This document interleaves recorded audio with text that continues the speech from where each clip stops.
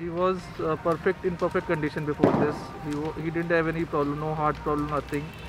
He was 69, and within this 15 days, the entire world fell apart. We never anticipated this would happen with us.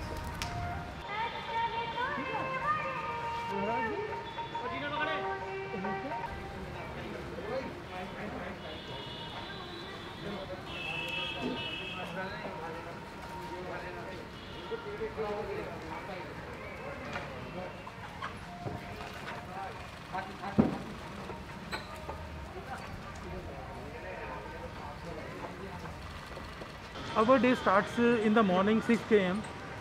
and after that what we have to do is that we have to guide the family members to the cremation place, and just our team helps them in placing the wood on the desk, the last rituals, each and everything till the cremation.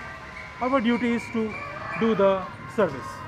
We are here for the service and we are charging nothing, not a single penny. We are doing it for the mankind, for the humanity. That's all.